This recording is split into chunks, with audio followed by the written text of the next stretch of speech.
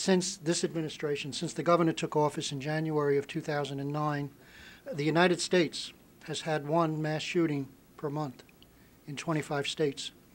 That is an incident defined by the FBI in which four or more people were murdered in one incident by guns. And certainly while the events at Sandy Hook School in Newtown, Connecticut, the Aurora Movie Theater in Colorado, the Sikh Temple in Oak Creek, Wisconsin, Tucson, Arizona, Fort Hood, Texas, and Virginia Tech will forever be remembered, mass shootings are not the main source of gun violence in our country. We have a problem.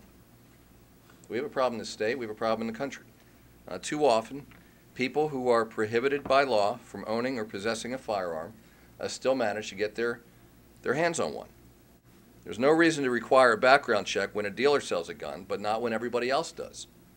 It creates a loophole that's too easily exploited by criminals, and it puts our citizens at risk. This issue is bipartisan, and I'm aware that my own party, the Republican Party, doesn't always view it that way. There are many members in the Republican Party who do not. But it was very interesting to see a poll by the Quinnipiac University, a poll that showed 91% of the people, including Republicans, Democrats, Independents, and NRA members, believe that we should have limitations with respect to the obtaining of guns. That's a very significant number. It will save lives. It has saved lives over the last decade.